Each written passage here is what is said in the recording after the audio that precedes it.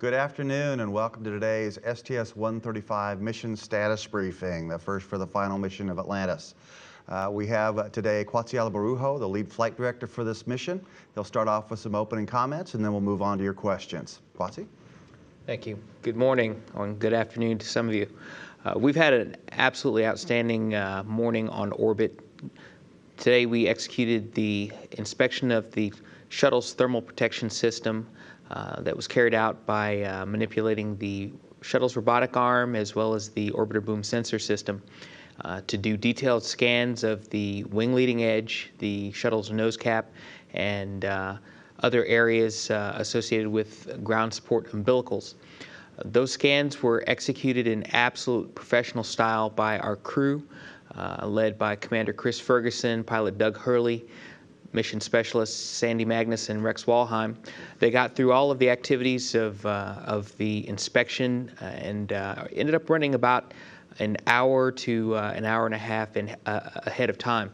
Now, as far as the efficiencies that they gained in executing the activities, about 30 to 35 minutes of that time was due to them just executing things quite well and being very efficient. But they also chose to work through their lunch break. We typically give them about an hour for lunch. And so because they worked through their lunch break to try to get ahead of the timeline, we ended up completing the inspections an hour ahead of schedule. What the crew has left on their day today is checkout of their rendezvous tools, as well as checkout of the orbiter docking system. Both of these are required in preparation for rendezvous and docking tomorrow. Additionally, we have a second of two rendezvous burns that were on the plan today. We executed the so-called NC2 burn earlier today, and now we're going to execute the NC3 burn in just a couple of hours. We're going to do that burn about an hour and a half earlier than we had originally scheduled it in the timeline. And basically that's to give the crew credit for finishing the TPS inspections early. We'll let them do their rendezvous burn early, and thus we can give them a little bit more of a relaxed pre-sleep time frame tonight so that they won't be as fatigued going into the critical phases of rendezvous and docking in the morning. We continue to observe stellar performance from Atlantis. The ship has been performing in beautiful fashion. We're not tracking any significant issues. The spacecraft and her crew all seem to be doing very well. And honestly, we couldn't be more happy with what we've seen from the crew and from Atlantis in this first half of Flight Day 2. So we're looking forward to a productive rest of the afternoon. We're looking forward to putting the crew to bed on time. They may even have some time to get to bed a little early if they wish. And I think we'll be in good shape for an excellent rendezvous and docking with the International Space Station tomorrow. That concludes my opening comments, and we'll be happy to take your questions. Okay. We'll start here with questions at the Johnson Space Center in Houston, and then we'll move on to our phone bridge participants. Questions from here in Houston? Philip? Philip Sloss with NASASpaceflight.com. The crew got, as you said, the crew got way ahead of the timeline today on the inspections. Is that typical for them? And do you think that's going to help you during the docked phase with all of the work that needs to be done? Okay, those are great questions. The performance of the activities on Flight Day 2 are often subject to a lot of variability. Depends on the crews, how the crews are feeling, as well as the overall tasking, the number of people we have on the flight deck. Today, I think we had a lot of things working in our favor. First of all, even though we do have a smaller crew, and of course that tends to put pressure on getting the activities completed on time, we did have fewer bodies for the crew to trip over. Also, we are flying a very experienced crew that knows how to adapt to space conditions, and so I think their adaptation to space has gone very quickly relative to what we sometimes see from other crews. And so all of these things taken in tandem, their experience really allowed us to get ahead on the timeline and to execute things efficiently. So we're quite pleased. We have seen this type of performance before, although I think the performance of this particular crew on this set of activities is probably near record-breaking. I think we really were able to squeeze out considerable efficiencies from this crew today. Mark? Thanks, Mark Carreau for Aviation Week. I had a couple of questions. One, I wondered during the inspection, at least from what you could see in the control center, did anything jump out, or did you see basically pretty normal TPS? Okay, another great question. We did not see anything so far that gave us great pause. Nothing that was immediately visible to the naked eye. Now, of course, as you know, the process of analyzing the data we get from the sensor package on the OBSS takes several hours, and we do expect that process to go normally. So we'll hear official word concerning the condition of the reinforced carbon-carbon components of the thermal protection system. We'll probably hear that late tomorrow. Maybe early in the morning, depending on how the engineers are doing. But there was nothing that immediately gave us pause or that we were concerned about going into the inspection. And we also saw very good debris performance from the tank on the way uphill yesterday. So that also was very encouraging to us. And in fact, we were extremely happy with the launch yesterday, as you can imagine, which is a testament not only to the excellent performance of the team there at Kennedy Space Center, but also the wonderful performance of the Ascent team under the leadership of Mr. Richard Jones. So we were very comfortable and very happy looking at the TPS going into the inspection today, and we'll see what the detailed scans reveal to us tomorrow. Thanks. My other question sort of had to do with the pace of work. You mentioned today that that Chris Ferguson and his crew got ahead 60 to 90 minutes. In fact, there's a lot to do on this mission, and I wonder how cognizant you are in the control center of trying to kind of stay up on everything so that you don't fall behind. And I guess that's kind of a quality, not a quantitative question, but I just wonder how conscious you are of trying to make sure that they don't fall back into a corner where they can't dig themselves out. Thanks. Okay. For all of the controllers on the flight control team, starting with the flight director, myself, our Capcom, as well as the other controllers, we all try to imagine ourselves executing the activities that the crew has to execute. Each systems discipline specialist in the flight control room monitors their activities, and our first mandate really is to stay abreast of what the crew is doing and try to imagine and visualize what they're doing as they prepare to throw switches, as they are executing robotics operations as they work today for the TPS inspection. And the benefit that we as mission controllers can provide to the crew is that we can, having imagined what they are doing and having focused intently on each of their tasks, we can try to anticipate areas where they might run into problems, areas where they might have some tasking conflicts, and recommend some redirection, if you will, or some additional efficiencies which might not have been built into the pre-flight timeline and which the crew themselves might not have been able to think of. And so that's one of the things that worked in our favor today is we had not only wonderful performance from the crew, but my flight control team also did a fantastic job doing what I asked them to do and what they have trained to do, which is to look ahead, to stay in perfect lockstep with the crew. And we actually did recommend some surgical changes to the sequence of events that allowed them to extract the maximum efficiency from their great performance. Dan Vergano with USA Today. I had two questions. The first is, could you discuss a little bit about what goes into the decision about extending the mission at this point? Is it mostly how much fuel and propellant gets used in the maneuver with the space station tomorrow, or is it sort of overall performance that sort of builds you the margin to do that? Okay, it's actually all the above as far as what goes into our decision to extend a day. In fact, I'm glad you asked that because we do have some run time on our fuel cells, and what I can report to you today is that with respect to our most limiting consumable, which in this case is the cryogenic oxygen and hydrogen required to generate electrical power, with respect to those consumables, we lifted off with sufficient oxygen and hydrogen to give us what we believe is about 22 to 23 hours above our nominal 12 plus 0 plus 2 day timeline. So we are executing the power conserving measures that we developed pre-flight. And so we're going to continue to watch the system over the next day or two.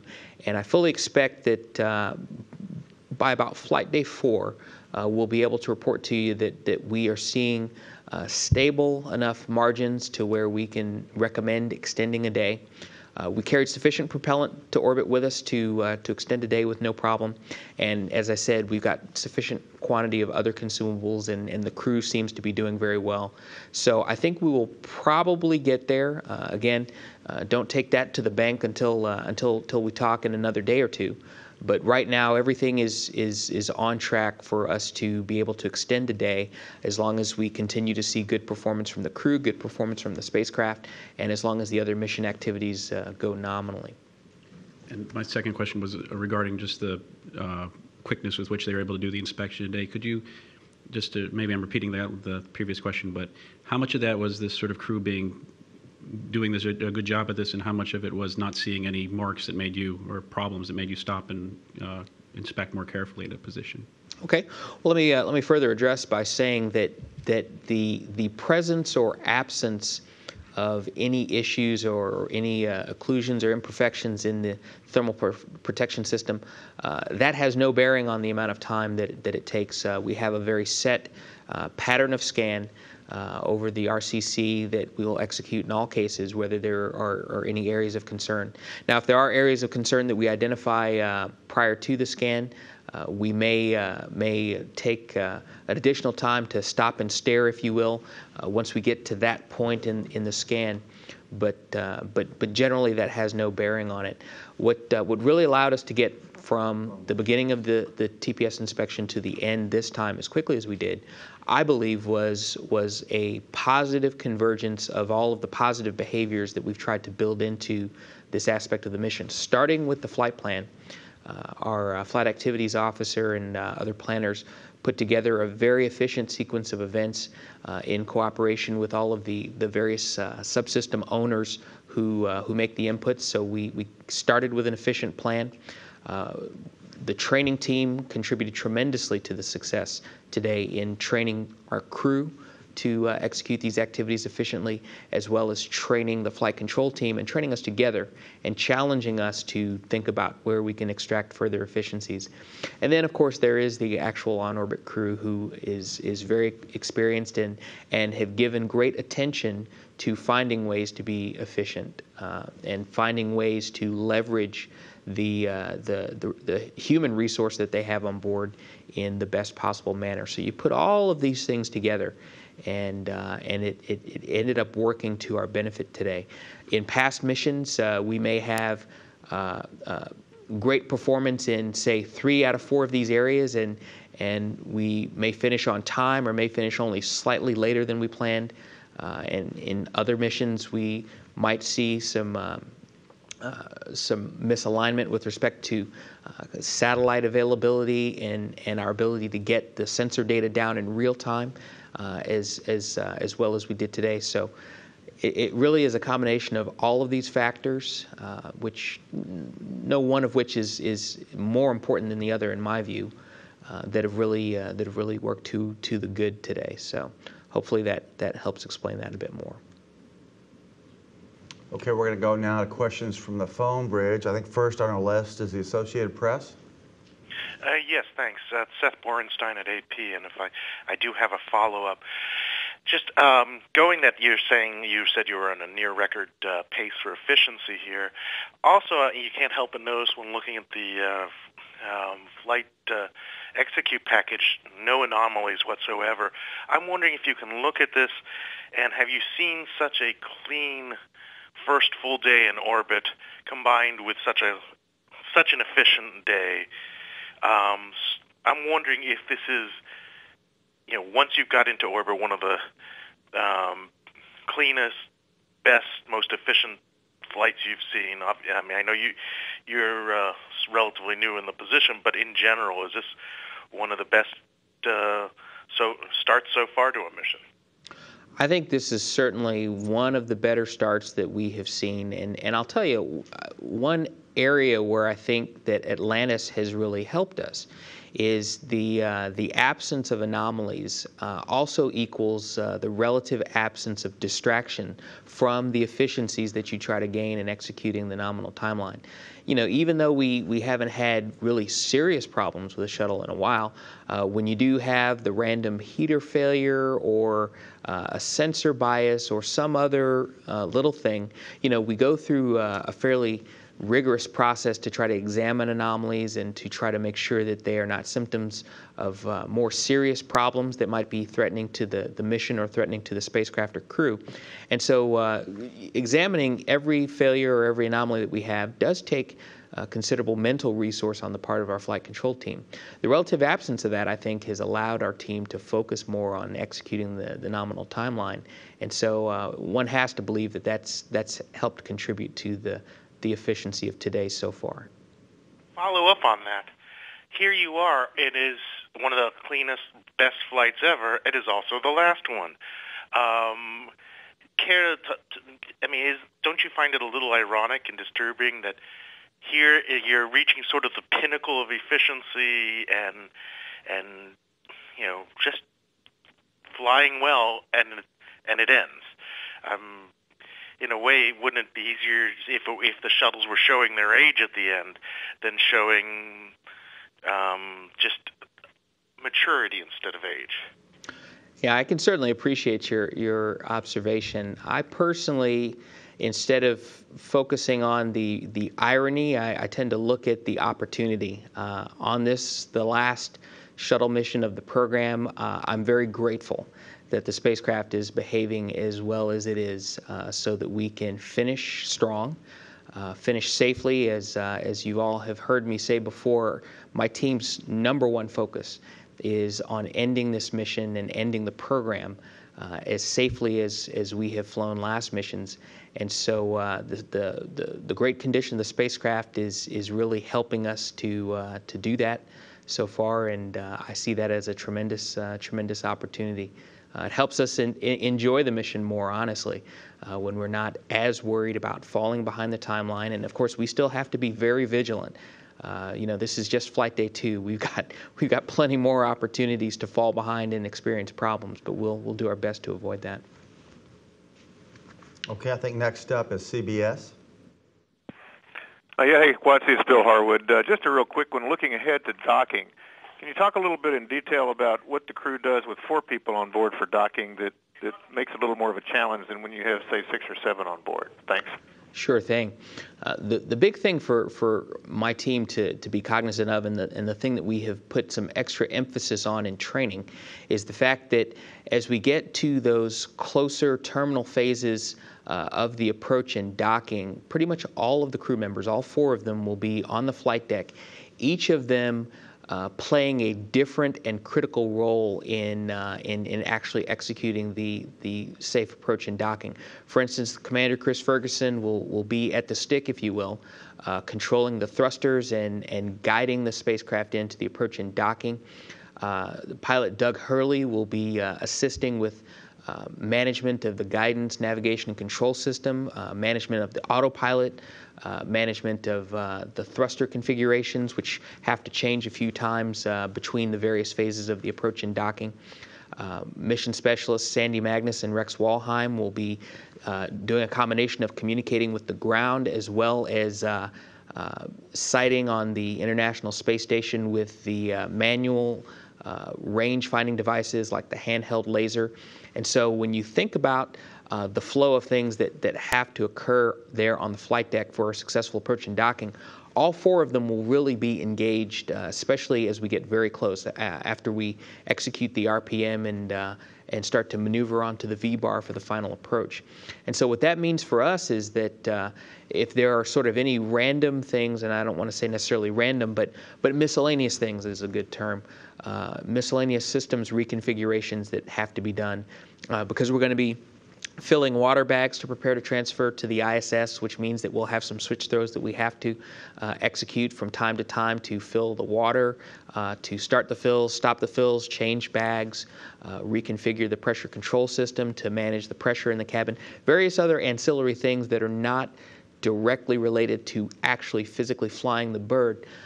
Those things we've got fewer hands and fewer minds available to really give attention to those things, which means that for MCC, we have to be much more surgical in how we call up those instructions and in how we manage the systems, because we're used to having plenty of people around either on the mid deck or the flight deck to reconfigure the heaters on the cryogenic oxygen and nitrogen and hydrogen tanks, or to start and stop water bag fills.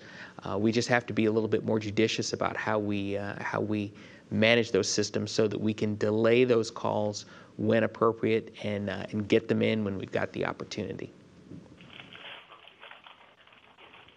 Anything else from you, Bill?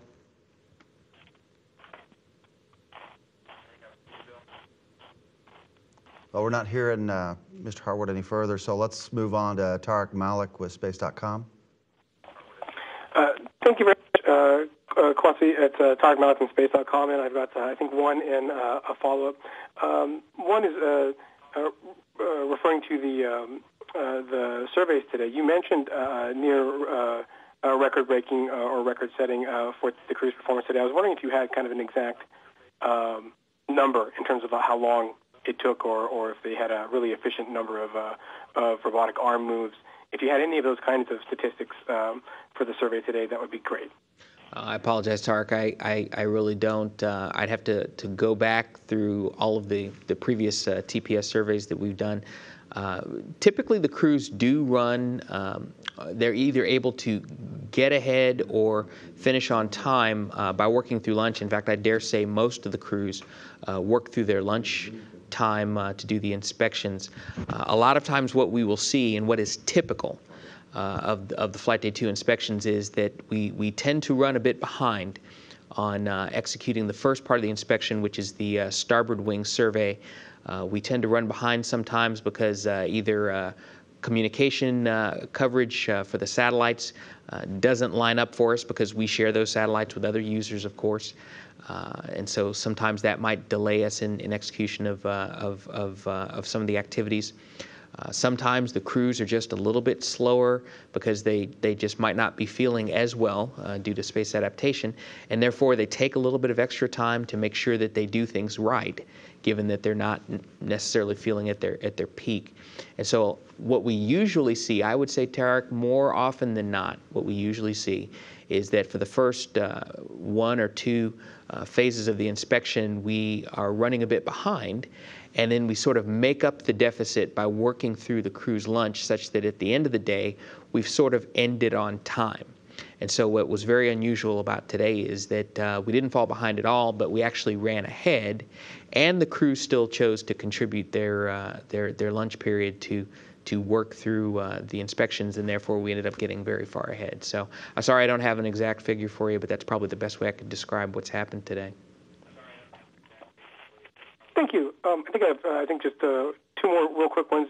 I'm just wondering, with there only being 4 folks on the shuttle, if they've kind of mentioned at all to Mission Control, even in passing, if it does feel a bit more roomier, if it's a little bit more comfortable, if they've told you anything like that. Okay, the crew has not mentioned anything about that to us. However, as a flight director, I've gone through much of the training that the crew has gone through, at least a lot of the mock-up training and classroom training that they've gone through as part of my own certification. And my Capcom, who's a flown astronaut, Dr. Steve Robinson, who's a veteran space flyer, he very much helps calibrate us on what the crew's conditions might be, and we understand sort of what they're doing from minute to minute and from activity to activity, and we know for a fact that the shuttle definitely feels roomier to them. In fact, it's probably usually much more cramped with 6 or 7 people on board than we usually hear, because astronauts really don't like to complain at all. So we know that is creating some great conditions for them. It's probably helping the environment as far as the air quality and the air temperature feel much more comfortable to them without an additional 2 or 3 bodies throwing heat and CO2 into the atmosphere. So all these things, I think they're probably quite comfortable right now.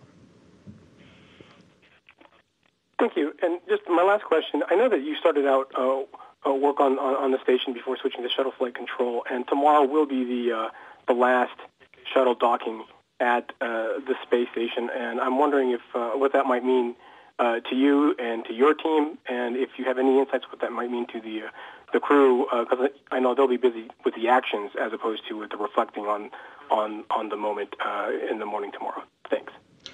Well, with each mission, there are several events that really are defining moments, I believe, several nominal events that are defining moments in the mission. Launch, of course, is one of the most important. Landing is one of the most important. Docking and undocking, as well as the EVAs, whenever there are EVAs on a mission, those tend to be defining moments and very unique and well-defined milestones. The docking tomorrow represents one of those milestones to me. That will be a significant hurdle as far as accomplishing the mission and concluding it safely. And so, my team generally tends to feel a great sense of relief and accomplishment whenever we successfully dock a shuttle to the International Space Station. Space Station team, I know, feels the same way because I've been in that boat and have worked a rendezvous and docking on the station side as well. For me personally, I consider it really a tremendous honor.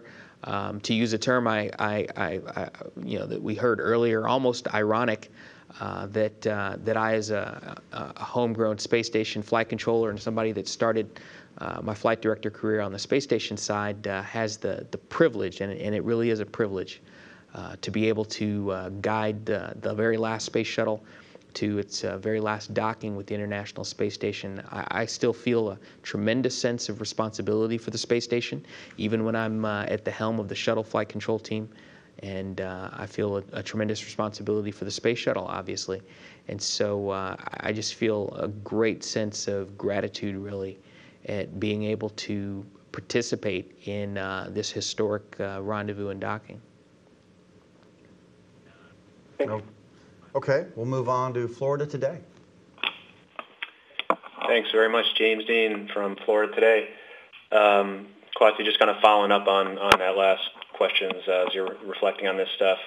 The RPM, if not a defining moment, certainly among the more dramatic that we get to see during flights. So just wondering, maybe that's something you have a chance to sort of take in and enjoy more as opposed to the intensity of the docking operation. And specifically, I was wondering, I don't remember seeing that 1,000 millimeter camera.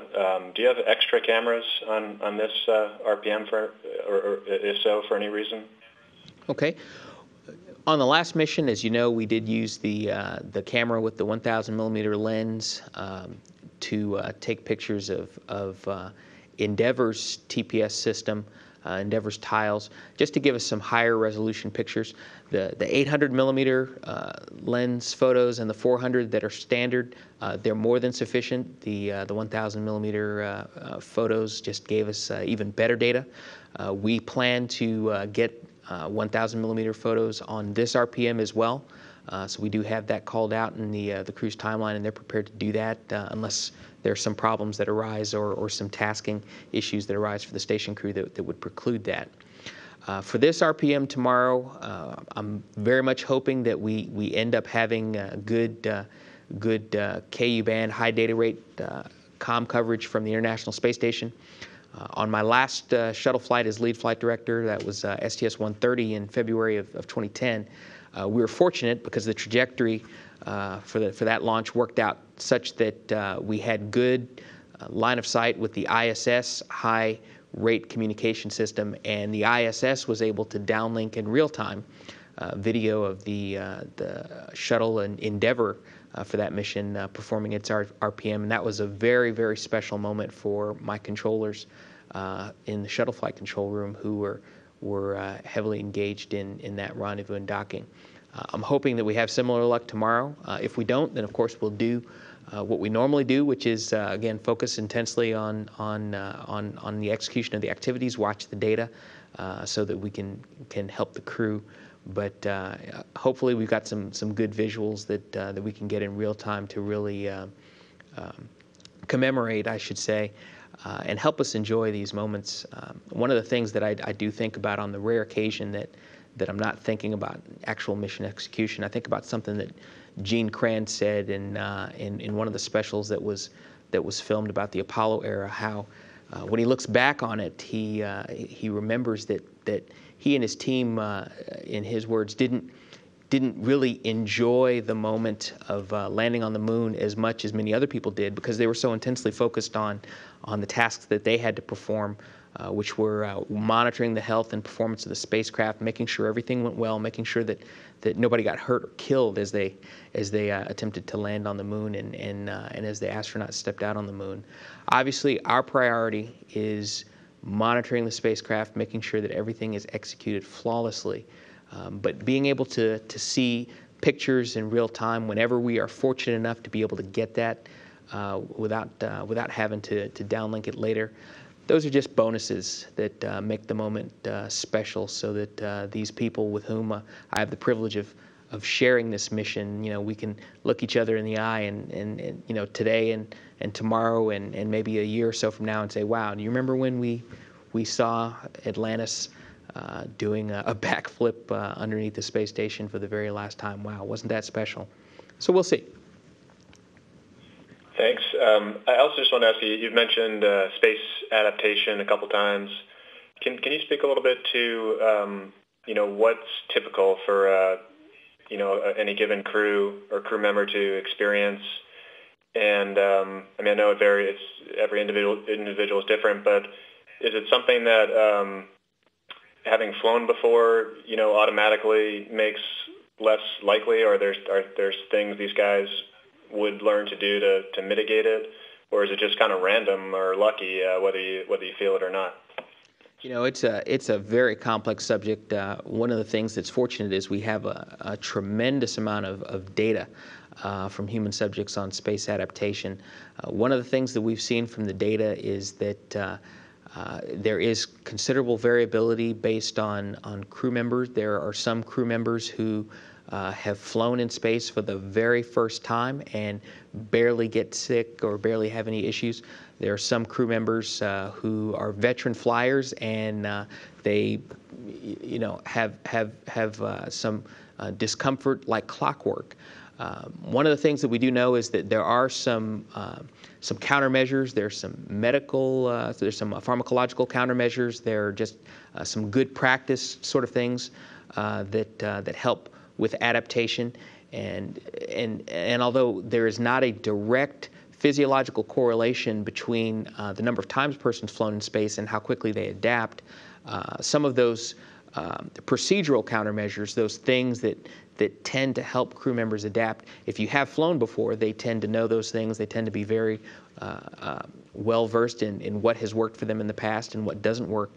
And so that might provide a bit of an advantage. And of course, each of these crew members is a flown crew member. So again, that's not a precise answer, but then again, we know that when we're talking about human physiology, there are relatively few precise answers because people are different. Just last real quick follow-up. Is it basically nausea we're talking about, or is it like dizziness or anything else? All of the above. Thanks. Okay. We'll bring the questions back here to Johnson Space Center. Phil? Philip Sloss with NASASpaceflight.com again. A bookkeeping question on your cryo margins. Do you need to get 24 hours above your 12+0, or is it more than that? Okay, great question. For us to really in good conscience commit to an extra energy-dependent day, we like to see at least some positive margin above the additional day. So, for instance, our baseline mission duration for this flight is 12+0+2. At launch, we were able to show about 23 hours. So for us to commit to the extra day, we want to see well over 24 hours. It doesn't have to be 24 and a half per se, but if we are showing a stable amount of margin that's over 24, so that we know we've got that extra day sort of in the bank, that's pretty much what would give us a lot of confidence that we can count on that extra day. Anything else here?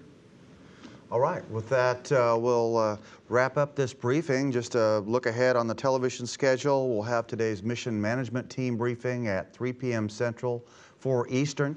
And then Atlantis' crew is scheduled to go to sleep at 6:29 p.m. Central, 7:29 Eastern. Remember that all the latest information on the STS-135 mission is available on the internet at www.nasa.gov. Thanks for coming.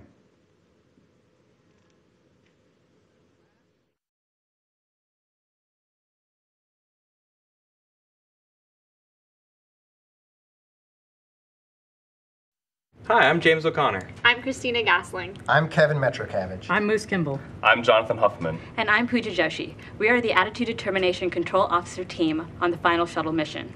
And you're watching NASA TV.